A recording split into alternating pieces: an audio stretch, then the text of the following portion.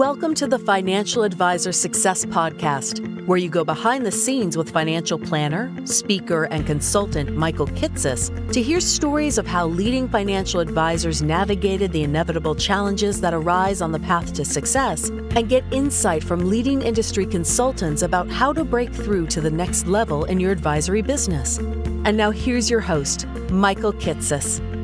Welcome, everyone. Welcome to the 355th episode of the Financial Advisor Success Podcast. My guest on today's podcast is Brad Arends. Brad is the co-founder and CEO of Intellicents, an independent RIA with 12 offices across the country, headquartered in Albert Lea, Minnesota, that oversees $6 billion in assets under management for more than 3,000 client households. What's unique about Brad, though, is how he built a multi-billion-dollar advisory firm, not by moving upmarket to gather multi-millionaire clients, but instead leveraged his 401k retirement plan advisory firm to begin offering comprehensive financial planning to the employees of large companies as an added employee benefit, and in the process scaled his financial planning business around the mass affluent American worker. In this episode, we talk in depth about how, after realizing that his 401k plan participants were not being advised after they retired and were being poached by brokers and agents trying to sell them high commission annuities, Brad decided to expand his business into wealth management so that he could offer advice to his mass affluent clientele in their retirement years. How Brad struggled to transition his retirement plan advisors into wealth management because of the different mindset it takes to service an ongoing financial planning relationship, but was able to acqui-hire the advisors he needed by finding a firm that had already established the business model working with the clients Brad wanted to serve. And how Brad ultimately evolved a multi-pronged model of retirement plan advice, group insurance benefits, and personal financial planning to reach the $3,500 of revenue per client that he needed to be able to really scale the business. We also talk about how the approval of the Pension Protection Act and the backlash against revenue sharing agreements amongst retirement plan record keepers led Brad to decide that a flat fee would be the best way to start their initial advice offering. Why, to avoid the fee compression as a 401k record keeper and the reinvestments into expensive tech it takes to keep scaling, Brad decided to sell his record keeping offering that at the time was 80% of their business to create more bandwidth to offer personal wealth management for their clients instead, and use the profits of the sale to help fund the new initiative. And how Brad leveraged the data he already had access to from providing 401k advisement for companies to create personalized one-page financial plans for the plan participants to illustrate the value of financial planning and connect them more directly with the firm's advisors. And be certain to listen to the end, where Brad shares how, even though he experienced multiple false starts with the business transition with several failed hires, he stayed committed and ultimately found it was better to acquire a firm to get the talent he was seeking than to just try to hire it directly. How Brad now wishes that he got into wealth management sooner and believes that younger, newer advisors would benefit from acquiring their CFP designation as it can help them broaden their career opportunities in wealth management. And why Brad feels that even though he has built a sustainable firm with great talent that can live beyond his leadership, he has no intention of selling the business and plans to continue his journey of expanding the firm to provide more affordable financial planning for more of the mass affluent American workers.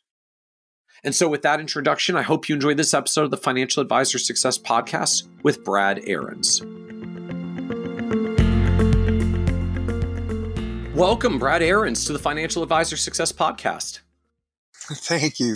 I'm flattered to be here.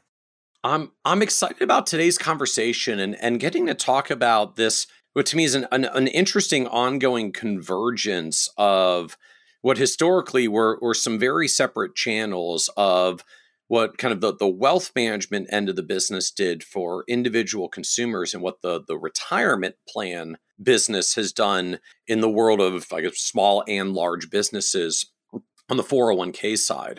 I feel like for a lot of the past 20 or 30 years, like these were really separate channels. One of the big focal points for folks in the wealth business was like we would work with retirees and pre-retirees because nobody could manage the money or give any advice as long as the money was held in a 401k plan. And retirement was like this grand transition rollover event where all of a sudden like the money was liquid for the first time and an advisor could manage it and work with that household. And that became a place where so many of us focused. And now we seem to be transforming into this world where more and more retirement plan advisors saying, wait a minute, like we've already got the 401k plan. We already have a relationship with the plan participants. Like maybe we should be doing more of this wealth management stuff to them directly. And I know that you've lived a lot of this journey coming from the retirement plan advisor side with many decades in the business.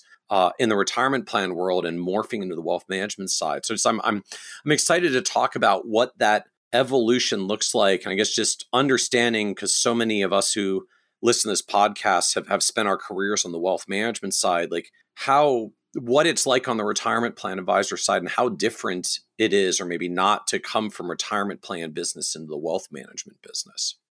There's no doubt that convergence is happening, really between retirement, wealth, and health.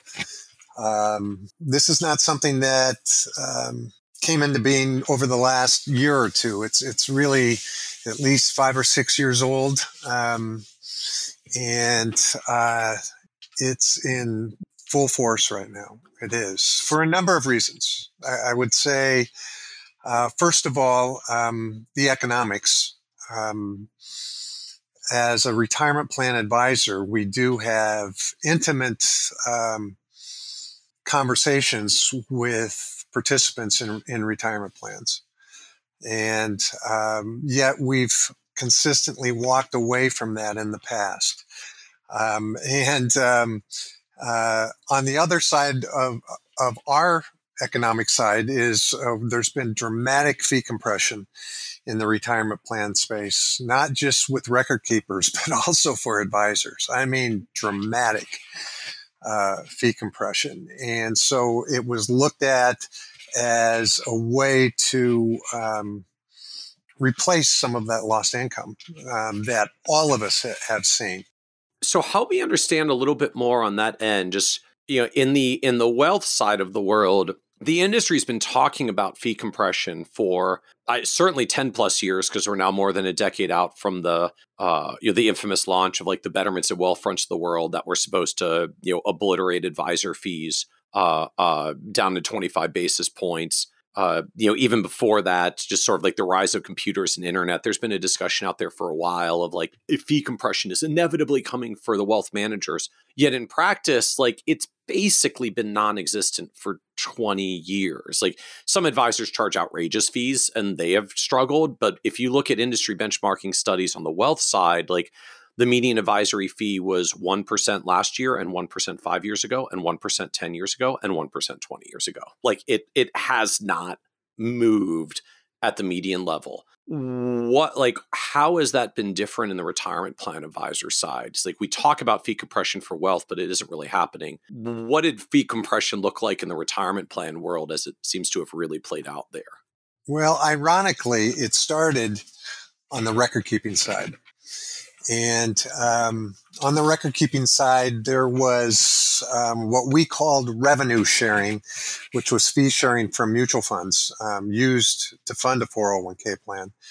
And the awareness that was happening really caused us as advisors to look at that, because that money was extra money to the record keepers. And we as an industry felt compelled that we needed to go and get that money on behalf of our clients. And we did that. And as a result, we, the retirement plan advisor, reduced record keeping plans significantly. And our clients were really, really happy about it. But then they said, okay, what about your fees? While we're on the subject of compressing fees, ... Yeah, that is what happened. We ended up taking all these plans out for bid from a record keeping standpoint. And the significant fee reductions, by significant, I'm talking over 50%.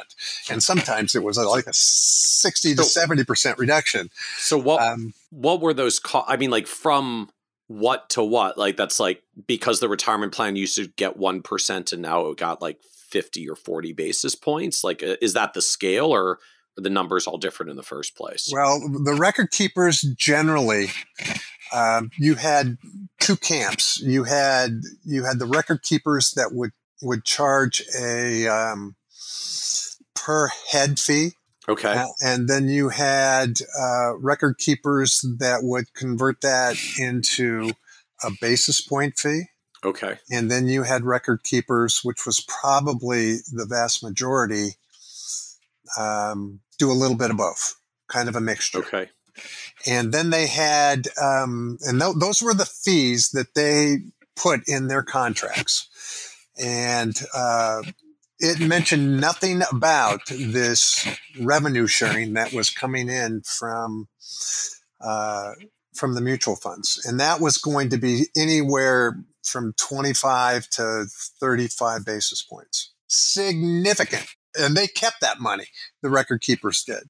So what ultimately drove the shift? Because I'm trying to remember, like, I think it was 2010 that Department of Labor started doing some of their new, like, retirement plan fee disclosure rules. Like, was that the catalyst that started putting the focus on this, or did the market kind of get there independently on its own? Well, that wasn't the beginning, but it exacerbated. I mean, it just stretched it, and it just went everywhere. I mean, the best advisors learned about this, and we started being advocates for our clients that was coming out of plan assets, and that should be put back in the plan.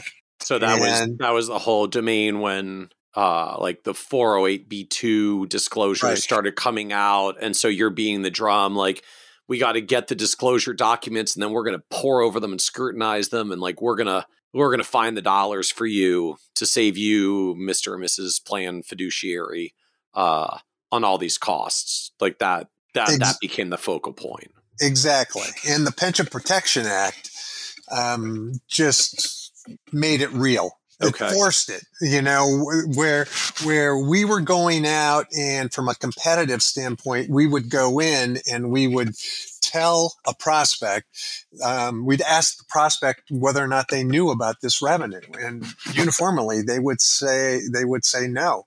And we would say, well, let us do a study. And we would show them how much money was coming in. And without question, the plan sponsor wasn't happy about it, and secondly, would then hire us to do it for them. And the Pension Protection Act just made it a legal requirement.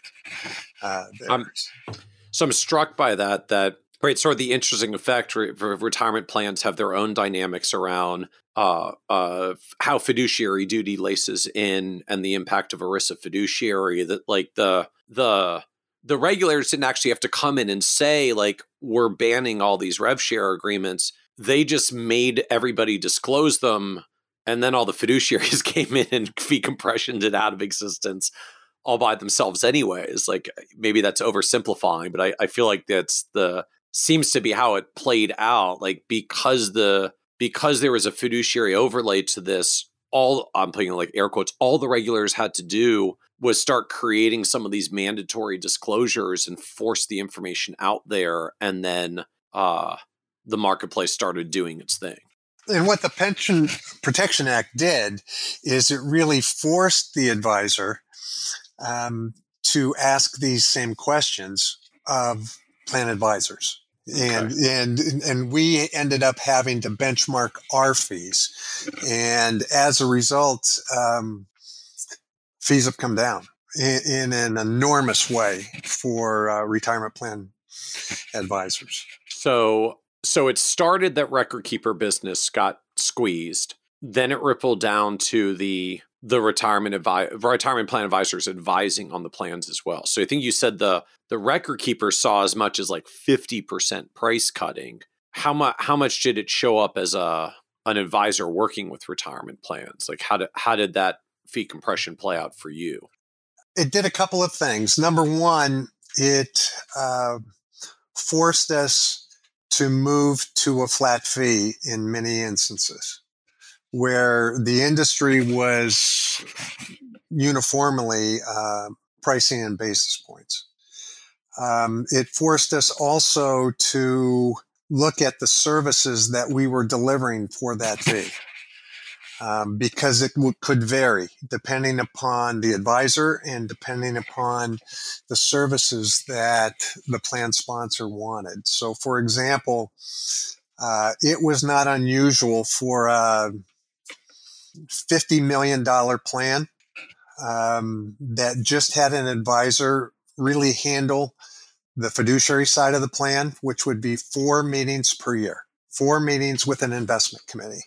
And it was not unusual for that fee to be 6 figures. Okay. Today, if you're only working at the plan level, that's probably a $40,000 flat fee. Okay. And maybe less. There may be advisors that come in less. So a similar kind of 50+% price compression, at least at the high end, because at some point someone's just coming in and saying, yeah, I appreciate all the work you're doing and we have a lot of dollars at stake, but like, come on, you're meeting with us 4 times a year. Like I can only pay you so much in like an hourly rate or an hourly equivalent, even if we're going to get the in-between meeting work and all the rest. Like this is just adding up to too much. So does that mean most of the fee compression came at the high end, at the larger end? It was the large plans that said, like, I appreciate you don't charge a whole lot of basis points, but our plan is so large that it's still adding up for a whole lot of money for only 4 meetings a year. Y'all need to change this. Like, is that where the compression was showing up the most, is the high end of the market, or up and down and everywhere in between? It was everywhere. Literally. It didn't matter the size of the plan. It was everywhere. Now, if you were an advisor like Intellicents, we have some clients where we only work at the plan level, but the majority of our clients hire us for participant services. We don't, or the plan sponsor doesn't use the services of the record keeper. We go in and we do all the employee education and advice, actually, there. And that will allow us to keep our fees not at where they were, but that will add significant time that we have to spend there. And generally, we can recapture that fee compression if we do the participant services. With the caveat, like we can recapture the fee compression by like doing a whole bunch of additional work. Like you don't get to recapture it for free. You get to like, okay, if we go do more things for the plans, at least we can earn our way back to the fee that we had before. But we have to do all this additional stuff to justify it now. Now, in practice, Intellicents was doing it before. I mean, we'd always taken the approach that we would be the ones that were the best at employee education and advice. So we had consistently done that. But that, I would say that our legacy plans, we didn't have as much fee compression as our new plans. When we were going out to bid, it was just a new game. And then it was like, okay, it felt like a race to the bottom. It really did. And it resulted in fee compression also on the employee education and advice space. So help us understand a little bit more in that direction, at least for where the business was historically, and then we'll come to, I know, what has been a lot of transformation for your firm and the industry overall for the past 5 to 7 years. But if we're going back to early 2010s and prior, you had said like you're in so many of these conversations with retirement plan participants in the first place. I think you'd said like we have a lot of these intimate conversations with participants already, but you'd consistently walked away from that business in the past, or just like the retirement plan industry overall had walked away from that industry in the past. So help us understand more, for all of us in the wealth end, like it's just, that's what we're trying to do, is get in front of people, have intimate conversations about money and charge fees for advice. So like, what was it about the retirement plan business and space that made people walk away from that business even as they were having some of these conversations? Like, what was that historical blocking point?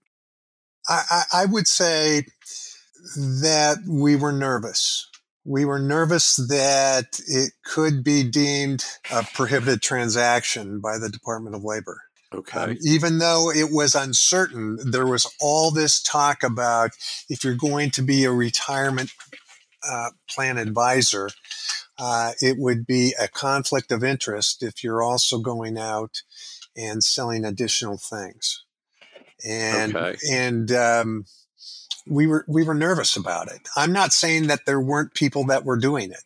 There were, but many of us felt that we just needed to kind of sit on the sidelines on that issue until we actually got the word from the Department of Labor that we could actually be involved in both of those transactions. So when you're already trying to thread the needle of not trigger fiduciary issues when you're a big firm selling proprietary plans with proprietary products inside of your retirement plan, like maybe you figured out how to manage that balance in a standalone 401k world. But the moment you then go in and say, oh, let's also do wealth advice and we'll cross-sell more of our company's proprietary funds to these plan participants, you're just opening up layer upon layer of fiduciary liability that they did not want when they were coming to it from a less fiduciary, more proprietary world in the first place? Well, it was an advantage for us. I mean, where the wirehouses and independent broker dealers were just beside themselves and went to Washington to try to get this changed. We'd always lived by those fiduciary standards. And so for us, our biggest headache was developing the technology so that we can prove that everything was in the participant's best interest. If we were rolling them out of the plan, how are you going to prove that it was truly in that participant's best interest? And we had to develop those systems from a tech standpoint and then compliance standpoint to make sure that we didn't have issues there and we could prove it.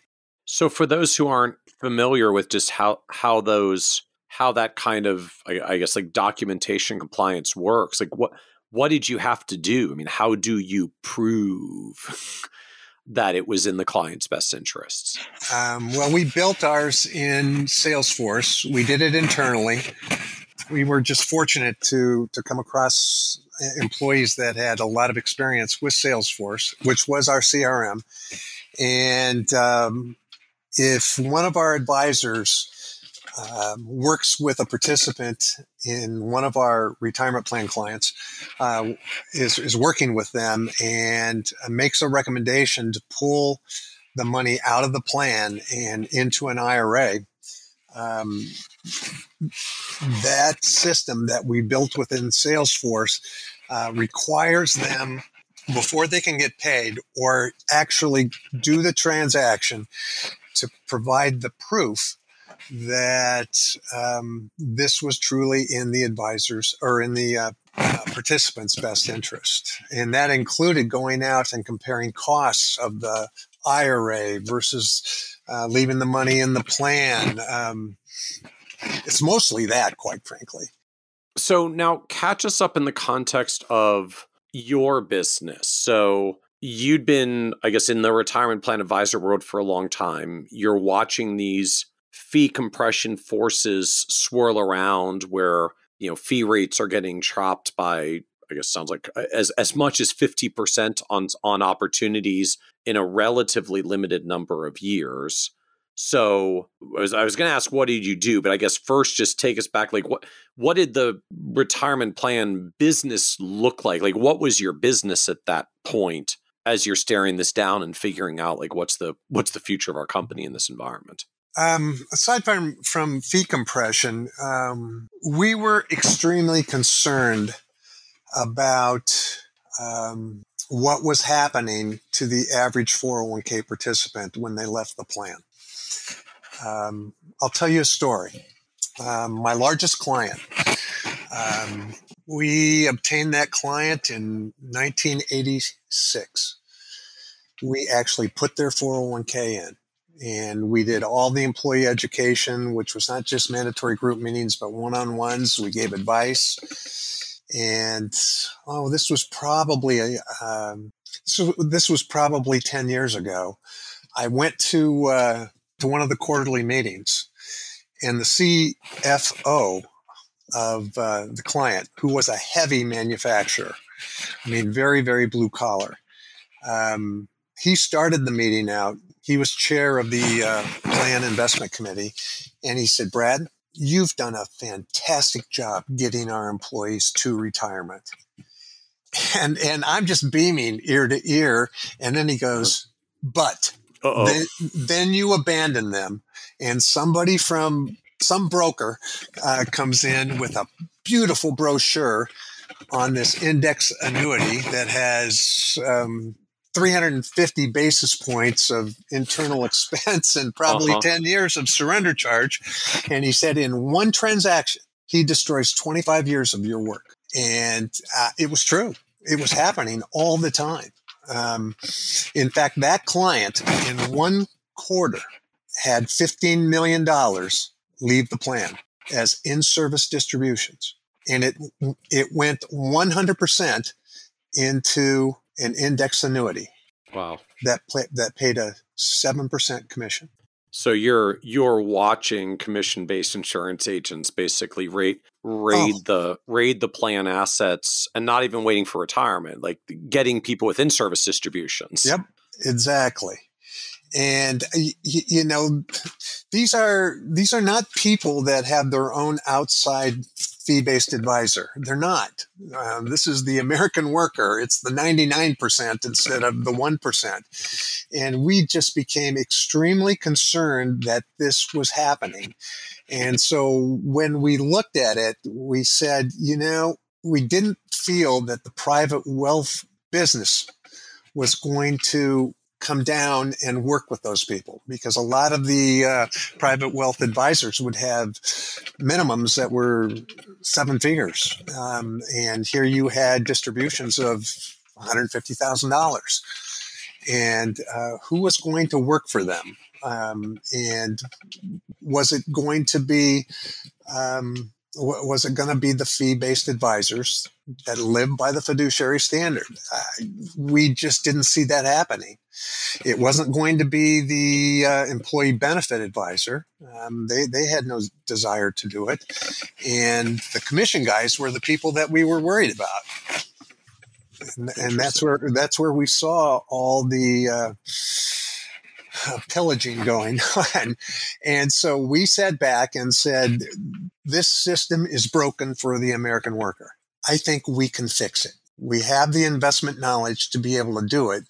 Now we just need to get into the private wealth space.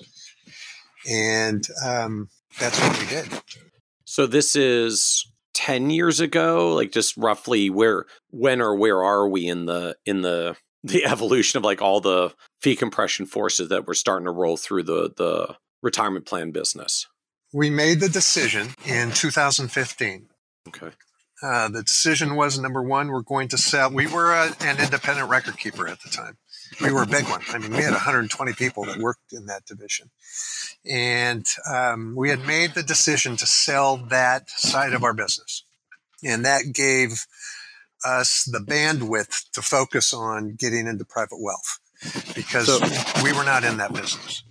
So help me understand, I guess, the sizing overall for advisors who aren't familiar. Like how big was the record keeping business? I don't know if you measure that by revenue or plan assets or number of plans. Like what did that business look like? Well, we had 120 employees. Did all of those just do a retirement plan record keeping? No. We also processed Section 125 flex plans. Okay. Which kind of went hand in glove with 401k. And we also had our own HSA. that we were doing the record keeping, and we also did the advisory work on that. And then we were processing payroll for our clients. So we were very complicated, extremely complicated. There weren't very many independent record keepers like us. We had clients in 48 states. Approximately 80% of our revenue was coming from the advisory side on the retirement business, where we were the fiduciary advisor for the mostly 401k plans. And then about 20% of our business, we have a separate division that does group insurance. So wait, so 80% of your revenue came from the retirement plan advisory side. Like that's the revenue that was overlaid on the bookkeeper. I mean, like that was the bookkeeper side of the business that essentially was 80% of the overall business.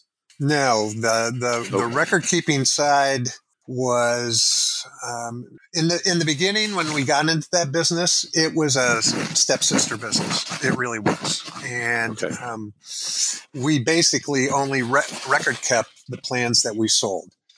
But then in the mid 90s, I made the decision that we were either going to sell that business then, or we were going to have to expand our marketing, and we made our record keeping services available to outside advisors. And we had some huge advisors that used us to do record keeping for them. So that business grew to be about 3 times the size of our advisory business. Okay. And then we sold that business effective December 31st of 2015. That left a business that about 80% of the advisory business was retirement, and about 20% of the advisory business was on the group health, group benefits. Okay. We called it.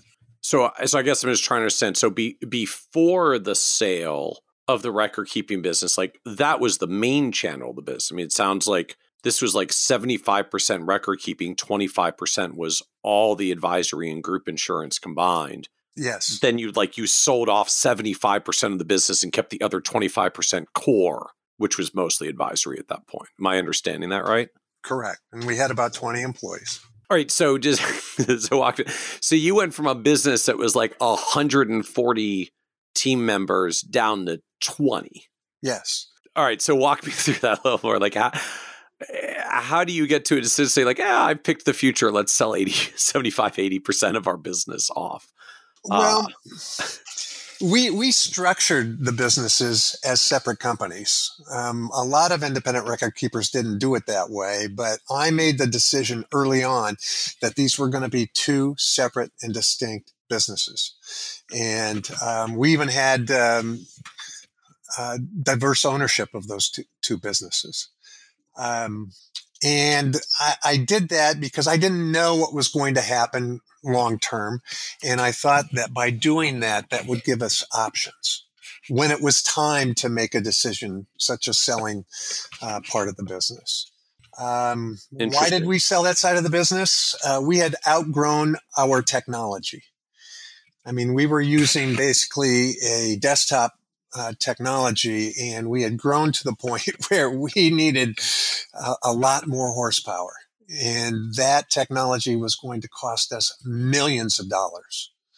It was going to cost us millions of dollars, not only just for the software, but then we would have to spend another couple million just getting it programmed. I mean, we knew what system we wanted to go with, but the thought of spending that kind of money on that, it just was not. It wasn't palpable. In the face of immense fee compression at the same time. So, like, just to be clear, like we may have to spend millions of dollars to modernize our tech while we get hammered on fees every single year. Yeah, we were making money. We were. I mean, you don't make a ton of money in record keeping, but we were making money. So what does that mean in a margins context? Like, what's the margins of a record keeping business? I would say 20% tops. Okay. And you have to have you have to have a big stable of clients in order to generate a 20% EBITDA. Okay. So otherwise, like you're living with EBITDA in the teens, and then facing all this pressure to make these like immense reinvestments into the business. Exactly. And then all of a sudden we got an offer. It was an inquiry. It was an inquiry from our biggest competitor in the upper Midwest, and that was a large bank. And I knew the person that ran their retirement division, and he just called me up and said, "Brad, you've got a great business. Please consider us if you ever want to sell it." It was very, very low pressure. And we had 3 owners of that side of our business. And we sat down and decided it wouldn't hurt to see what we're worth, what they would pay us. And frankly, that price came back a lot higher than I ever thought we would ever get. Every year I do my own personal financial statement, and it was like double what I had carried that, Wow, as an asset on. And so, we just sat there and said, holy cow, in the midst of all this stuff that's going on, somebody's willing to pay us that much money for this business. So does that make you like, are you like, what do they see about my business that I don't see? Like, what am I missing here? Well, to some extent, yes. And that is that there is no one in the retirement business has really ever sat down and said, okay, what is the economic value of a participant? Mm-hmm. But you can bet Fidelity's done that. Yep. You can bet Empower's done that. You can bet that Schwab has done that, and Principal. But nobody. I was very experienced in that side of the business, and I can tell you, when we had our conferences, when we had our think tanks, we never talked about the value of a participant. That is not the case today. And so I will tell you, in 2015, when we sold, we weren't thinking of it in that way. We were not thinking of it in that way. But your buyer was, and that's where the offer presumably came from? I suspect that, yeah. I suspect that. How do you break the news internally? Like, hey, I just want to let you all know, like, 80% of you are going to be leaving shortly. But the other 20%, like, we're totally building for the future. Well, the good thing about it is one of the reasons that we were comfortable with this is they were going to keep everybody, and they were going to keep the office in the same place.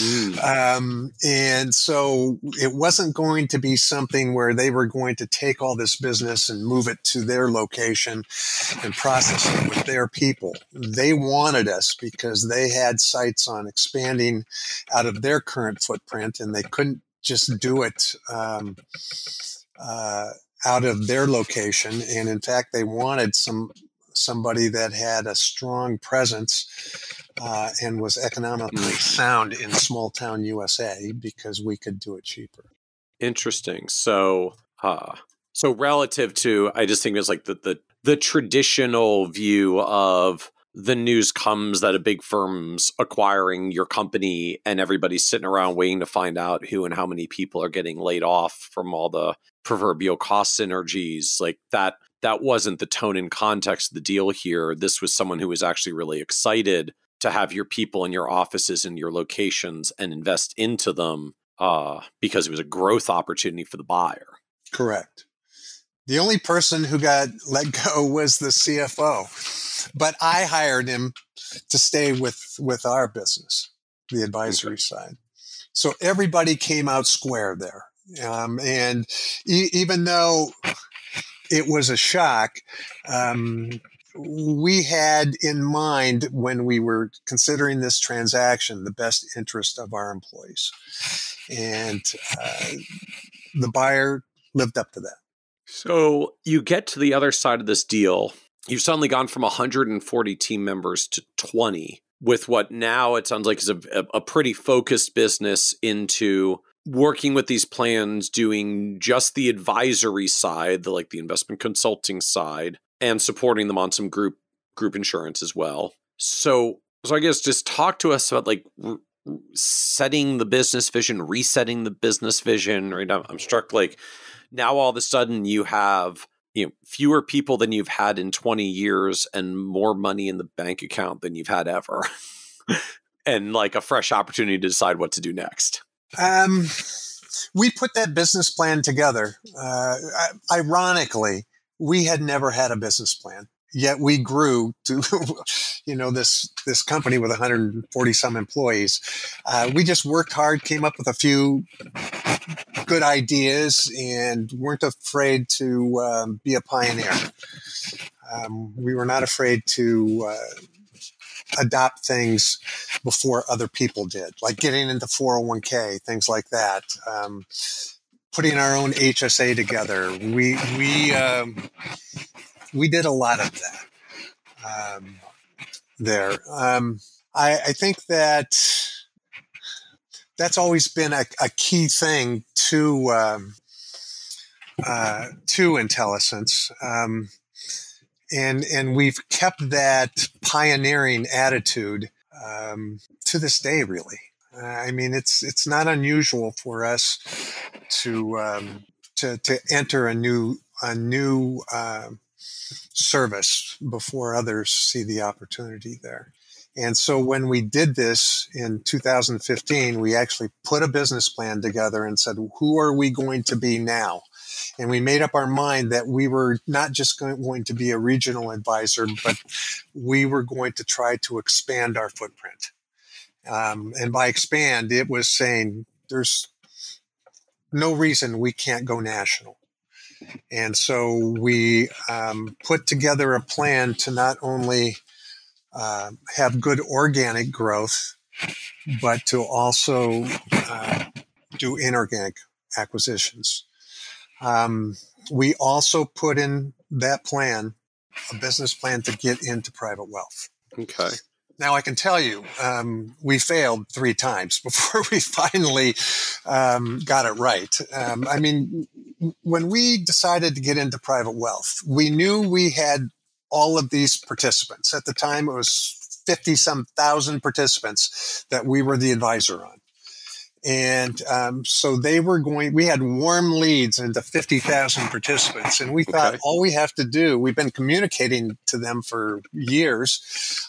We could take our same investment philosophy and apply it to individuals. And even though that may have had merit, what we didn't understand was the service model of private wealth.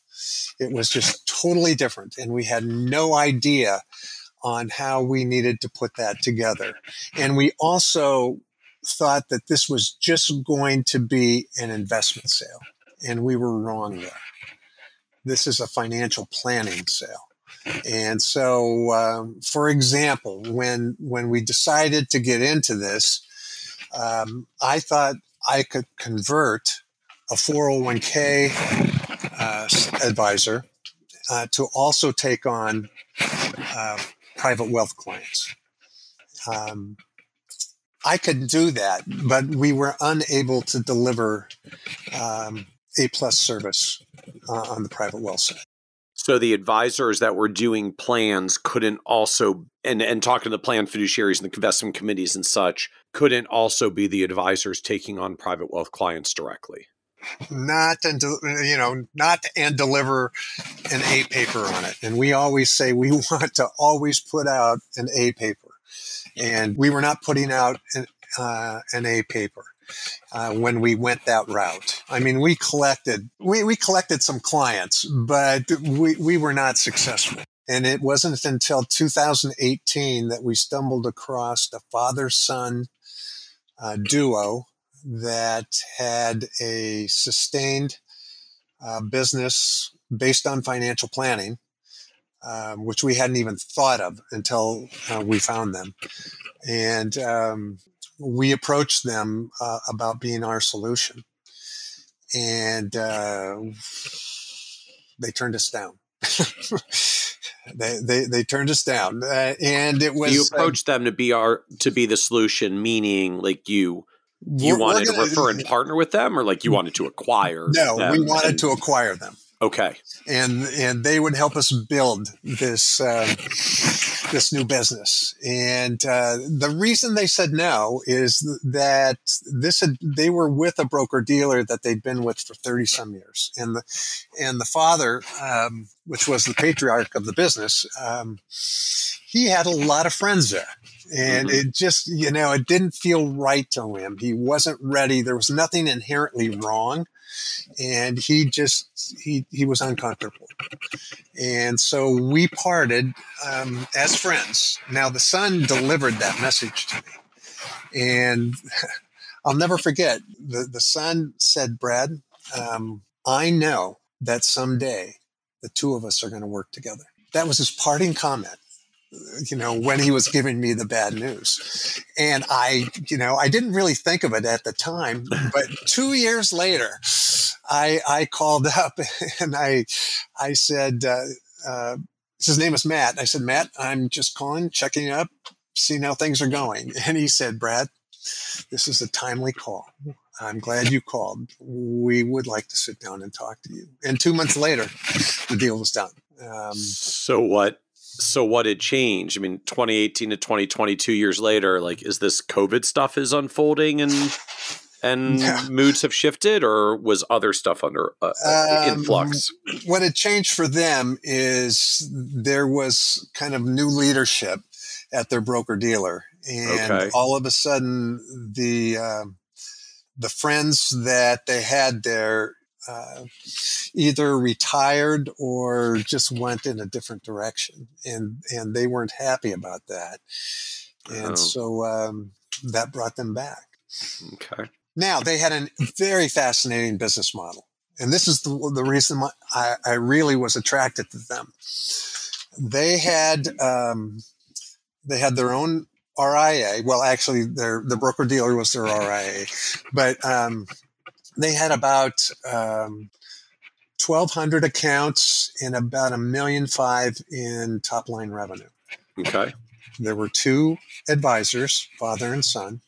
They had 3 full-time employees that were all licensed, but they had no sales responsibility. Their job was to basically be a relationship manager, to be able to process trades, RMDs, just really, really help the producers in getting the stuff off their plate so that they could go out and find new clients and service the clients they've got. When we looked at their financials, remember they had $1.5 million of top line revenue, and they had $300,000 of fixed expenses. So they had $1.2 million of advisor comp. You know what the average account size was? $300,000. Not $3 million, $300,000. And so you're looking at this and saying, like, okay, these are good economics, right? Like, if you've got 1.5 million of fixed expenses, heck, like if I pay these advisors $300,000 each, it's still $900,000 of expenses. And I have a 40% profit margin, right? Looking at this from the business owner end, like I got a 40% margin on 1.5 million of revenue working with mass affluent middle market clients. Well, I thought about that, but really what I thought about more was I was thinking, that's the American worker. That's my 401k participant that everybody else says you can't afford to work with them in private wealth. They had the secret sauce. They had the recipe for how to make a boatload of money on the American worker. So what was the distinction? I mean, just in your end, like what were they doing different than, I'm sure you were looking at other firms as well who didn't have the same kind of compelling economics with the same average client. Like what was this firm doing or had figured out that you weren't seeing elsewhere? This is my impression, and I didn't know it at the time. But my impression was that the other firms that we were looking at had minimums of seven figures, generally at least $1 million.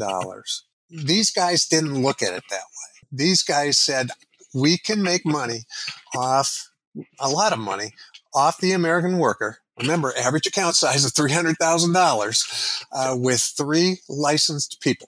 Basically, the metric was another licensed person for every $500,000 worth of revenue. And then we can make money off of those people and take a financial planning approach to these people also. They were doing financial planning on every client there. And so how does that differ for, because just the way you look at and think about the economics of the business in the retirement plan advisor side? Like, are these just like completely different alien numbers, or is this sort of similar, just different channel? How are you looking at these given what you lived for your whole career on the retirement plan advisor side? Well, we were concerned about, as I told you with the story about the client, we were concerned about the fate of the American worker. We had the feeling that we were getting the American worker to retirement, but then we weren't getting them through retirement. Mm-hmm. And yet we had a lot of pressure there because we were told that we wouldn't be able to afford to work with those people. And this proved that we could. This proved that we could hire young CFPs to work their way up by working, by doing all the day-to-day work on these clients to free the senior CFPs to go out and service existing clients and attract new clients to join. And so it gave us, from an economic standpoint, it was at that point that we started to think about, okay, it sounds so coarse to say, how are we going to monetize the American worker? Because we really weren't thinking about it that way. But I will tell you that it had to be Thanksgiving of, it was probably Thanksgiving of 2018 or 19. During that break, I asked my CFO to give me a whole bunch of data on our clients. And that data included number of participants and revenue. And I took that break and I sat down and I figured out how much money we were making on each participant if we were the 401k advisor on the plan. Okay. And then I did the same thing for group insurance. And then I sat down and estimated what it would be coming from private wealth if we were dealing with low account balances there. And what I found is that, at least according to our data, internal data, that if we had all 3 of those things, we were going to average about $3,200 per year on that client. Interesting. So that becomes your potential, basically, revenue per client, revenue per plan participant opportunity. So how does that, like, can you break that down for me a little bit more of just like what's the contribution as their retirement plan advisor? What's their contribution doing employee benefits? What's the contribution doing private wealth? It was $190 for 401k. It was right at $200 per participant for group insurance. And then remember, our average account balance was $300,000 once this team joined us. Right.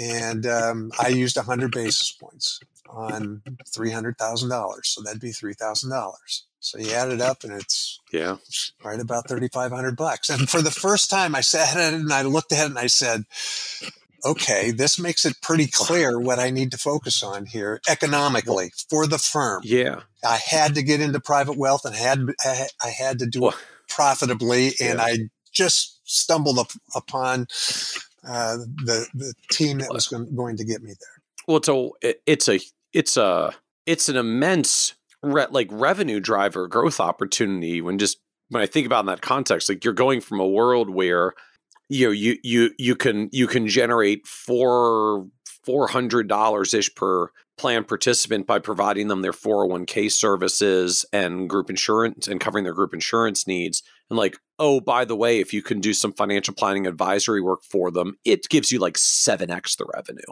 It does. It's just, that's a really big multiplier. I think for almost any business, if you've got a relationship with a client that you're serving and there's a thing you can also offer them that would be 7x the revenue, like it's pretty tempting to go there. That's a big Well, I'll tell you what it allowed us to do is we said, okay, now how are we going to get access to all these participants in a meaningful way that the employer is going to be happy about it? And we decided we were going to make financial planning an employee benefit. And we've been successful doing that. We looked at almost every 401k plan today has some fashion of financial wellness attached to it, generally by the record keeper. In fact, most record keepers have just beautiful parts of their website that deal with financial wellness. Just beautiful. But less than 10% of the people ever go out to that part of the website. They just don't go out to it. And for the most part, from a competitive standpoint, all record keepers today have to have that component. But if you actually go and get the data, which I encourage every advisor working on 401ks, go get the data on how many people are actually hitting the landing page, how many participants are hitting the landing page for that financial wellness, and it will be under 10%. And well, not just hitting the landing page, then you got to get to like how many log in and do something in there. I'm presuming that's just worse. I actually then ask them how many did one click in. And it was 40% of the 5%. It was extremely low. And so even though that employer could check the box and say, I've got a financial wellness plan, the engagement was next to nothing. Right. And so we knew that we needed to get in front of the participants and we needed to teach them about financial planning. And then COVID hit, quite frankly, and kind of pushed this even harder because all of a sudden COVID hit and all of a sudden it became really, really apparent to the employers that their employees were financially unhealthy, dramatically. They didn't have a budget, had no idea what their net worth was. Had never heard of their, the maximum loan or debt load they should have. Never thought about having an emergency savings. The only death protection they had was the one times revenue that their employer paid for in their group life plan. And they weren't on track for retirement. And this was all happening at the same time. And we said, okay, we need to go out with a new message to our 401k participants. And that is, you cannot fix tomorrow's money, meaning the problems in your 401k. You cannot fix tomorrow's money problems when today's money is a mess. And so we went out and developed employee education pieces on those 5 things: budgeting, debt load, emergency savings, life insurance protection, and retirement readiness. And we put separate group meetings together there. We also created what we call a foundational financial plan. And really, I'm gonna give credit to eMoney. eMoney gave me this idea. eMoney is who we chose for our financial planning software. I was sitting down and I was thinking, okay, how can I get something in the hands of these participants, every one of them, without asking them for any information? I'm going to get that information from the employer and the record keeper. I need name. I need address, since I'm going to, and I'll explain that later. I needed birth date, I needed wage, and I needed account balance and deferral percentage. And with that, I could create a foundational financial plan that would give that person an idea of what a budget should look like. It would give him an idea about what his maximum debt load should be. It would give him a range of what his emergency savings account would look like. It would give them a range of how much life insurance they should have. And it would give them an idea where they needed to be today to be considered on track to have a successful retirement. So name, well, just 'cause you got to know who you're talking to, but like birth date, because that gives you their age, account balance and deferral percentage, so you can project a balance, wage, so you've got some sense of earning power, which gets you towards budget, debt load, emergency account. I think you said location, so I guess you can do. Well, I wanted to be able to cost of living. Print it out. We wanted to be able to print out on one big piece of paper, which ended up being, you fold it and you've got 4 pages there. And we printed that out. And we first gave it to them at group meetings, but then we had clients saying, I want you to send this to the home. Our clients loved it. They just loved it, even though it wasn't actually perfect, because that's all the data that we had.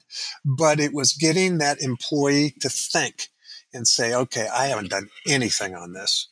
And it got them to, and the employer liked that a lot, especially during COVID. They were looking for things to help their people at that time. And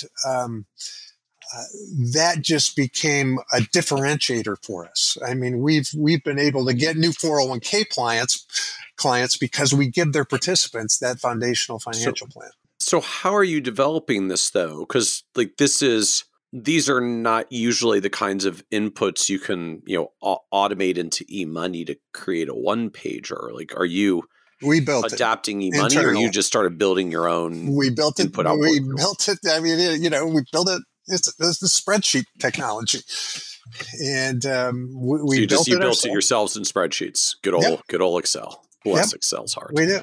Okay. So what you get some kind of, because you're on the plan, so I'm presuming like you can get some kind of export, right, for like CSV file or equivalent. You can get some kind of export from the record keepers and plan administrators to get the data, because you're the advisor on the plan. So you have access to the data. So you get an export of the data from them, and then you can just kind of drop it into a spreadsheet template and start creating these one-pagers for all the plan participants. Yes. Only with the record keepers will only release that if the client instructs them to do it, which they all do. I mean, I get data from Fidelity, which is probably the hardest ask.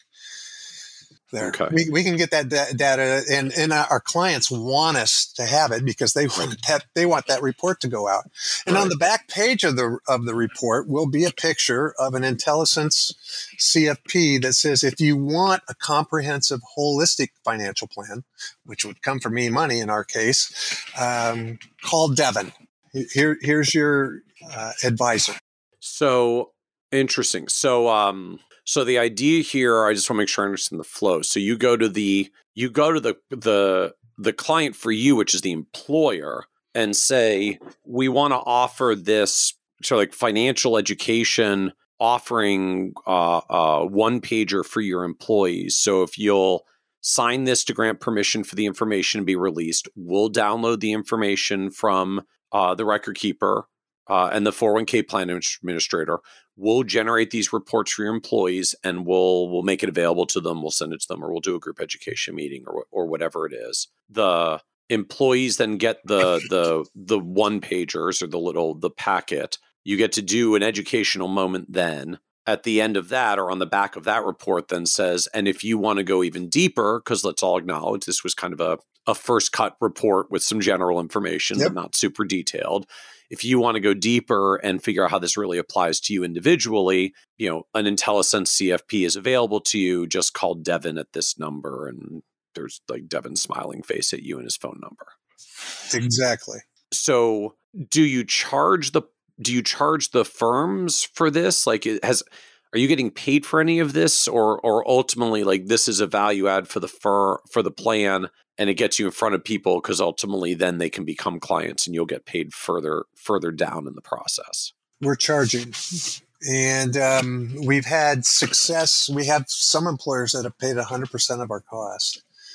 Some employers have paid a part of it. And what's the cost? Like, how do you price a service like this? Because this is very different than traditional planning for how we tend to charge for clients. Believe me, this has been an ordeal for us because we knew what we charge from a retail standpoint. If somebody walks in an Intellicents office and says, I want a holistic, comprehensive financial plan, how much is that going to cost? And our street price is $2,400. And so with that, I went to our clients. I tested this with my clients. And I said, because you're a 401k client of ours, we're going to cut that fee in half, down to $1,200 per financial plan. And if we get your group insurance, or if we have your group insurance, we'll take it down 50% again. And so we'll give a financial plan for $500 to $600 per participant if we had all those other businesses. Okay. So, and we were the only endorsed financial planner that they offer. I didn't want to be on a list of area. I wanted us to be the endorsed provider. Right, because otherwise, like, you're getting them fired up about financial planning to go pick someone else on the list. Like, just Yes. that's not good economics at that point. So help me understand though, this, like, the pricing of the plan, is that for doing the one pagers that you're creating, or that's for the plan if they will take That's action off the backs of the report? The comprehensive plan coming out of eMoney. Okay. So what about just the one pager part? Like, is that also a separate charge, or like that you'll do just for marketing purposes? It is today. In the beginning, we just tested it for free. Okay. And today, if we're going out, that is a $10 to $12 per participant fee.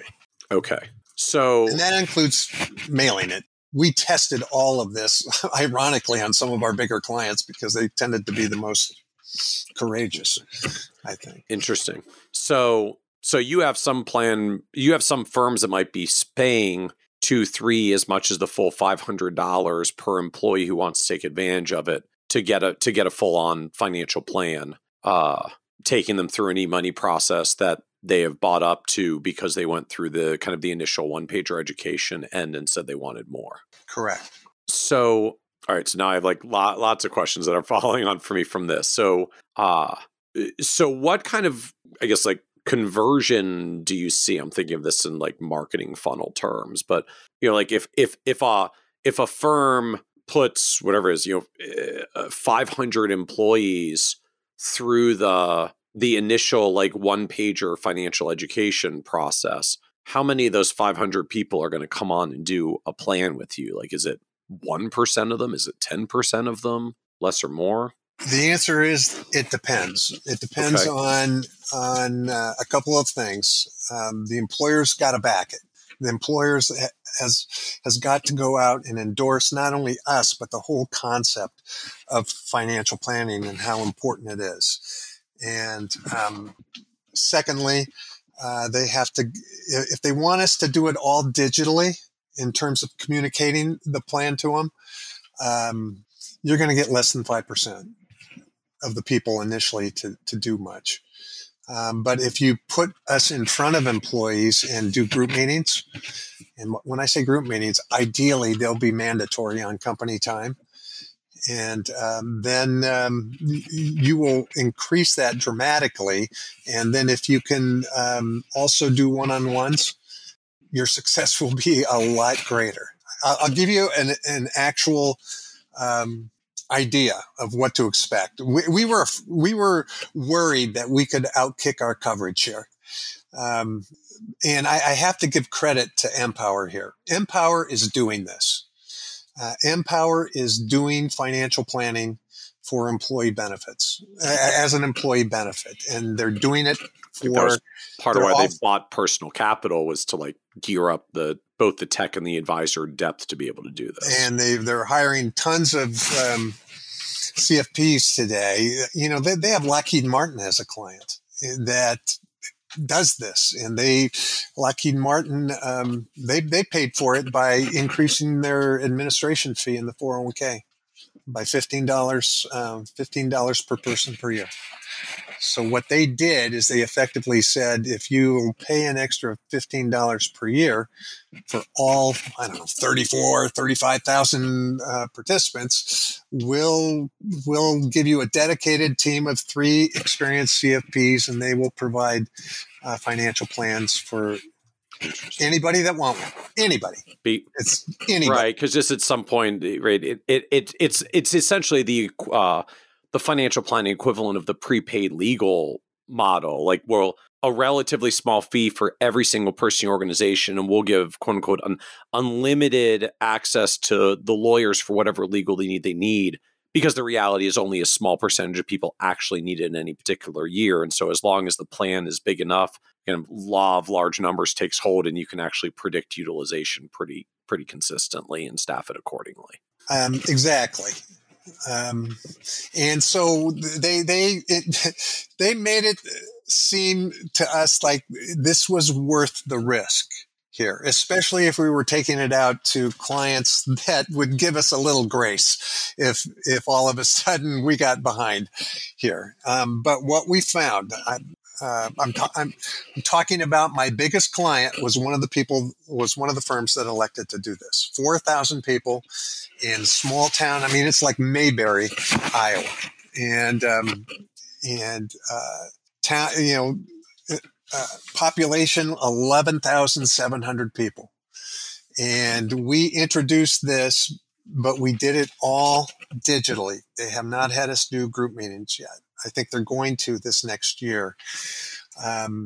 We did it all digitally, and in the first 2 months, we had 70 people ask for a comprehensive financial plan. That's slowed down now, but it's still, we've created, in essence, 70 disciples of the process. 70 new clients at once in 2 months is not a bad deal, to put it mildly. Oh, we were ecstatic. Yeah, we were ecstatic. So like, all right. So then a few follow-up questions. So like, just payments wise, how does this work? Like, obviously, if the employer is going to pay for it, you've already got payment mechanisms to do that, because you're doing the plan consulting administration work anyways. If the plan participants are doing it directly, like, just do they cut you a check for up to $600 or whatever the number is going to be based on what's been arranged, and just you've got this kind of high volume of small checks as you take each plan participant? Because I'm assuming you can't build a 401k plan for it directly. Actually you can.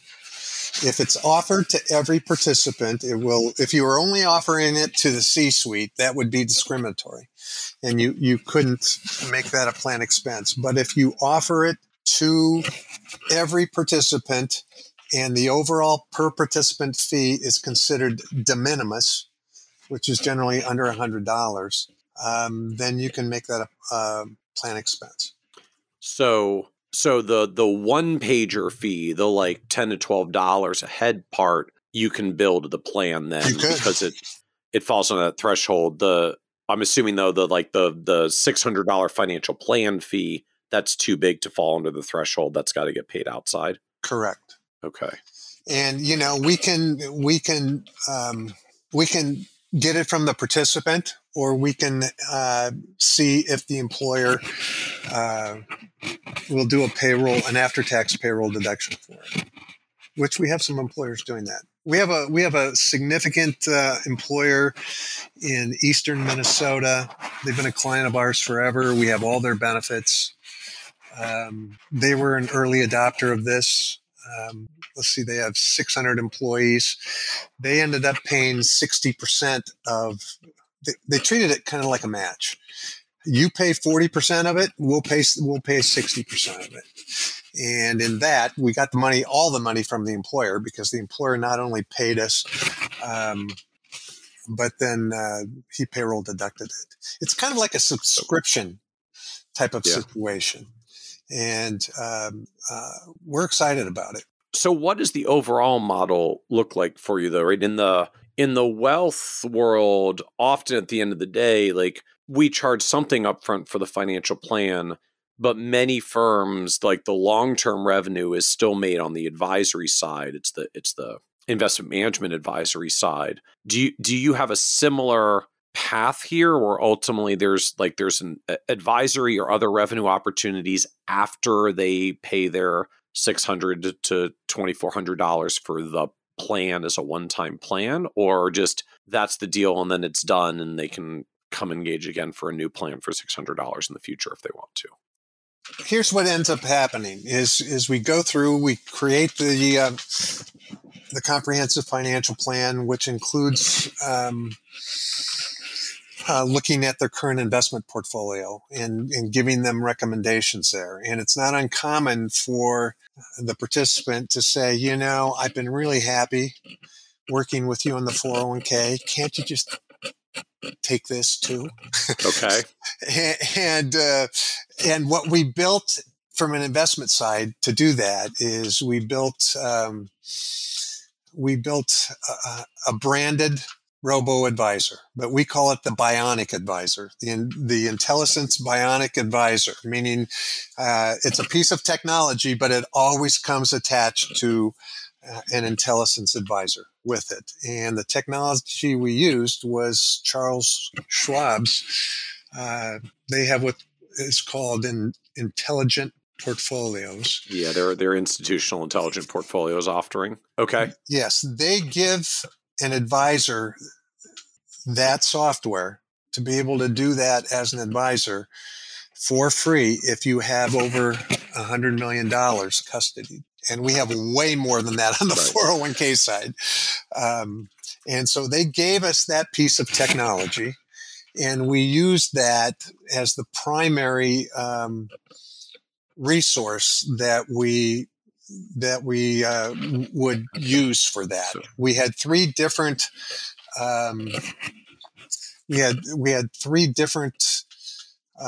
investment approaches. We had what I call the low cost Vanguard approach, where it's all index funds at the lowest cost possible. Then we have what I internally call the DFA approach, which is fundamental indexing, and adding some alpha to index funds. And all of those are in ETFs. And then we now have an actively managed strategy that is mutual funds, no transaction fee mutual funds. And that has worked wonderfully. It really has. And so what do you charge for that? Is that like a traditional 1-ish% advisory fee model? Now, because the employer, once again, is endorsing us, we'll discount off of that. So our normal fee for a person walking in the door would start at $125. Okay. For that, if that employer is going to be at around 80 basis points, because it came to us through the employer. Okay. And so, like, do you have a sense yet of what's the typical assets that you end out with in this model? Because I'm really going to say, like, you're not getting the 401k side of them because you have it, but like you have it on the retirement plan side. So you only end out with the other, air quotes, like the other assets beyond the 401k. Do you have a sense as to what that adds up to, what that ends up being? Well, what surprised us is if you look at the annual revenue coming in, new revenue coming in from our wealth side of our practice, 25% of that is coming off of 401k plans today. When we started this, it was 14%. We'd like it to get to over 50%, but it's just a function of integrating this approach into all. I mean, we have 300 50 or 60 401k plans. So we haven't introduced it everywhere. I can tell you that we just did earlier this year, we did 6 case studies on clients that have adopted this. And we looked at it and we said, okay, let's look at all the revenue coming off of that client. What does it amount to? And we only looked at the 401k side. And so we looked at that, and in every one of those 7, our revenue had at least doubled with the introduction of private wealth. And we had some of them that were up 4 to 5x. And that's in a fairly short period of time. And that's that's planning fees and then some subset of clients that end out saying, like, will you just manage everything beyond my 401k? Yes. Yeah, and our average account balance has gone up from 300,000 to 400,000. But the vast majority has been out, not rollovers. The vast majority has been non-qualified money sitting at a broker somewhere. Right. So what does the business look like overall today?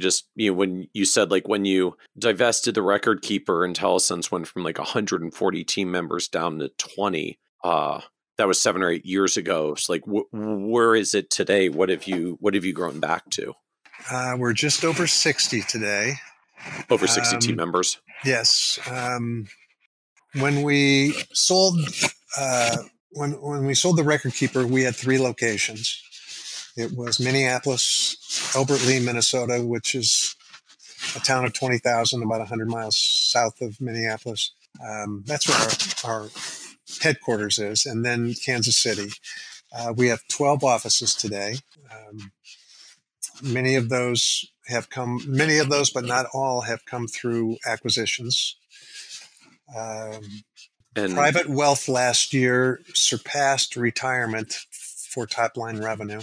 Wow. Okay, so the business is more than 50% private wealth now. Well, no, it's 48% private wealth. Then it's like 40%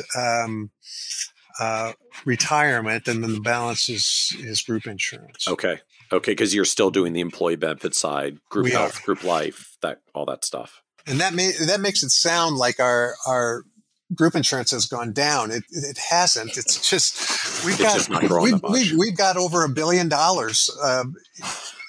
in private wealth AUM. And if you look at the revenue, even though we've got $5 billion in 401k advisory services, that $1 billion is producing more sales, and now it has more top line revenue. Yeah. Our CAGR on top line revenue since we got into the private wealth business is like 22% per year since 2018. Wow. And our annual sales since 2018, our CAGR is 39%. In other words, our total sales per year today have gone up an average of almost 40% since 2018, wow. Which just coincidentally is when we got our act together in private wealth. Right. So what surprised you the most about this path of building advisory businesses? The importance of financial planning. I'll tell you, everything we do today in our firm, I mean, it has permeated retirement. Obviously, it's the major function in private wealth for us. We actually call our private wealth business, we don't call it private wealth because the average American doesn't think they're wealthy. We call it personal financial management. But financial planning has permeated even the group insurance side. I mean, we're including this type of service. In other words, we're including financial planning as an employee benefit, not only to our 401k sales, but also to our group insurance sales. And I really think that, even though somebody hasn't done it yet, but I really think that we may be asked just to do the financial planning as an employee benefit. And we won't have any other benefits. That wouldn't surprise me. It hasn't happened yet, but I think it will. So what was the low point for you on this journey, on this growth journey? The failures, definitely the failures. I mean, it was 2015 when we came up with this. We had the idea before, we just didn't have the bandwidth to do it until we got rid of the record keeper. And those first couple failures, I mean, we were at a point where we were going to say we're not going to be in this business, or we've got to commit to it. We committed to it. We failed 3 times, but we persevered. But the failures. And it was 3 years. I mean, it sounds like 3 years. Well, I guess even more, like 3 years of the failures and the struggles, but the acquisition of the father-son duo that really powered it, like that came in 2020. Like you're 4 plus almost 5 years in. They came in 2018. Oh, they came in 2018. They came in 2018. And if you look at our financial history, the impact was almost immediate. Really was. I mean, granted, they came with, 1,200 accounts and $1.5 million worth of revenue. Right. By the way, we bought them, but they were so valuable that we actually bought them with stock. And we ended up effectively merging with them. We used our stock to buy them because we couldn't lose them, quite frankly. We had to keep them. They were the secret sauce. They were the recipe. And it's just, I would say some of the other frustrations along the line are growth related. I mean, when you look at our growth path right now, I talked about technology a little bit. Well, I brought up technology, but we spent a lot of time on people and money on people. But we spent, our tech spend today is close to $700,000 a year. And a good share of that is to service financial planning and personal financial management. So our tech spend is to do what we did is not, it's a heavy lift. And fortunately, I had money. I had my winnings from selling the record keeping. And so I will say that it's not something that it takes a lot of time. It takes a really good people that you have to find, and then you've got to put the money in technology. But you've got to have all of that in order for this to be successful. So what else do you now you wish you could go back and tell 10, 20 plus years ago as you were building the business? Well, I would have been a little braver and taken a little time and got into wealth management a lot sooner. Let me tell you, a lot sooner. In fact, I freely admit that to anybody who asks me that says, what's your do-over? What's your mulligan? And I said, I wish I would have got into wealth management 20 years ago. I mean, I just think about it and I go, gosh, here I am kind of in the last quarter of my working career. And I find this recipe that is going to do a number of things, not only financially for our firm, but, I literally come to work every day energized by the thought that we're helping the 99% improve their financial well-being. I mean, that is what we're all about here at Intellicents. And it energizes me. To say, here is our just cause. This is what Intellicents is all about, is helping those people. So our business plan is really for us to go out and find an area that we currently have no 401k plan penetration at all. St. Louis would be an example, if I'm just sticking to the middle of the country. And the first thing we would do if we wanted to get into St. Louis would be to find some 401k advisor who was worried. They haven't sold yet to One Digital or Cap Trust or SageView or Hub, but they're nervous. And they know they're going to have a hard time competing with those people. And so we encourage them to come to us. They buy into the just cause, and they're probably smaller firms. They'd have under $1 million worth of top line revenue. I'd say they'd have somewhere between $400,000 and $1 million worth of revenue would be the targets. Let's put it that way.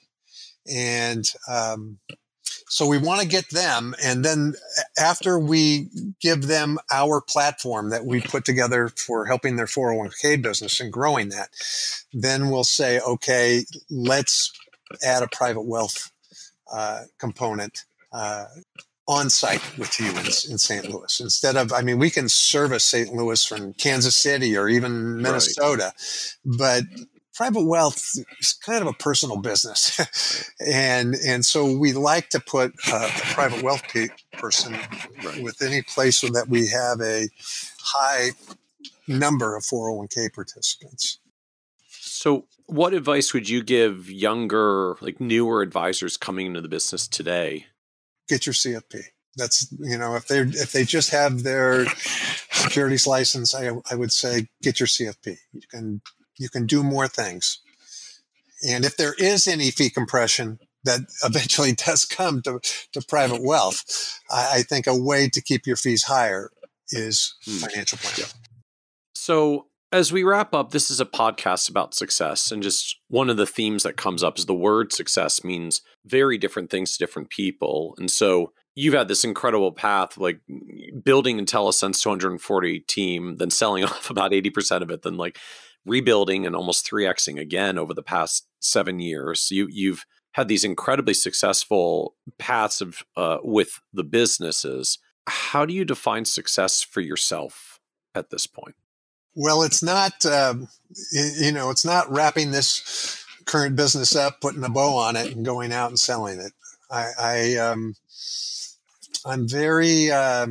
feel really good about the sustainability of Intellicents.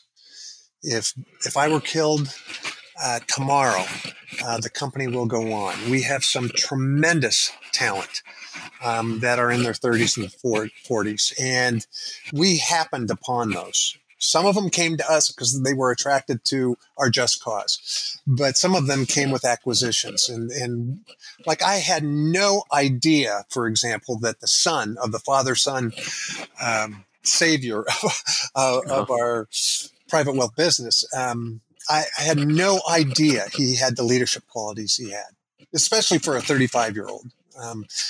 Just tremendous qualities that I know that he would be a key component in keeping this business together if something should happen to me. And so success for you is the creating the talent opportunities, bringing the talent onto the team, and having a sustainable business that can survive me. We have no design to sell this, wrap this up, put a bow on it and sell it. That's not, we have this just cause. And that kind of sets the tone for Intellicents about fixing what was broken in the private wealth business. The private wealth business, in our opinion, was broken when it came to the American worker. I went to a Fidelity conference once, and they called the 99%, they called them the underserved. They had no desire or intent to go and solve that problem. In fact, they just said, you can't make any money there. You can make money there. We've proven it that you can make money there. And so, I'm proud of the fact that we have created a profitable business and we've solved an issue. And that is the poor, or we haven't solved it yet, but we have a recipe that we believe will solve the problem of the poor financial health of the American worker. Very cool. Very cool. Thank you so much, Brad, for joining us on the Financial Advisor Success Podcast. It's been my pleasure. It really has. Thank you. Want even more ideas, tools, and resources on how to break through to the next level of success as a financial advisor? Check out the leading financial planning industry blog, Nerd's Eye View, at www.kitsis.com, where Michael covers the latest practice management trends and financial planning strategies. And by joining the members section, you can earn IMCA and CFP continuing education credits, along with exclusive member content. Get it all now at www.kitsis.com.